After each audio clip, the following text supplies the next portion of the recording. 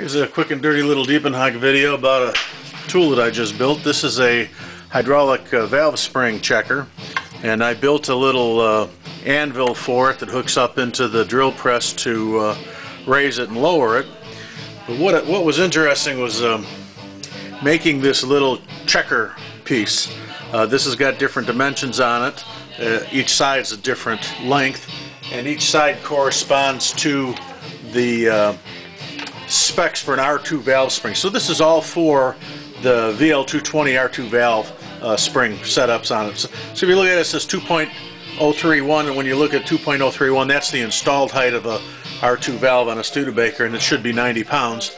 And then when you look at the next longest length, it's 1.750, and that's at 281 valve lift. It should be about 135 pounds. Next one is 1.630.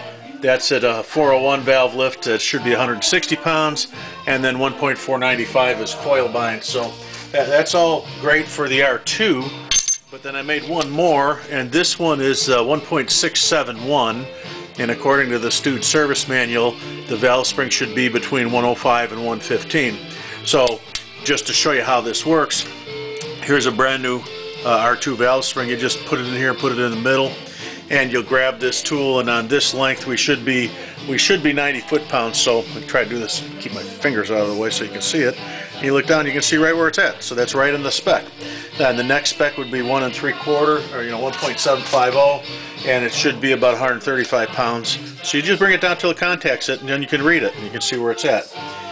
So that works out real well. That's great for the R2, so there's good for the R2. My problem is I have a gabazillion over here. You can see I got a whole bunch of takeout springs.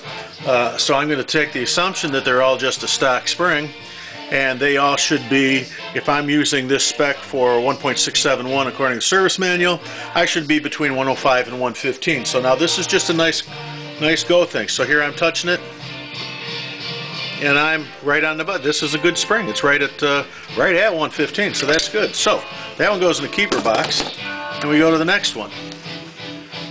Stick this in here, and I'm a little light on that one. Not bad though. I kind of put that in the maybe box, and I just keep looking at this until I see some of these are a little bit light. When I say that, I'm being fussy, but I'm going to try and be fussy and segregate them. So that's how that works. I just thought I'd quick and dirty, just show you how it works. Cute little gizmo. I got some work to do. Talk to you later. Have a good one. Bye.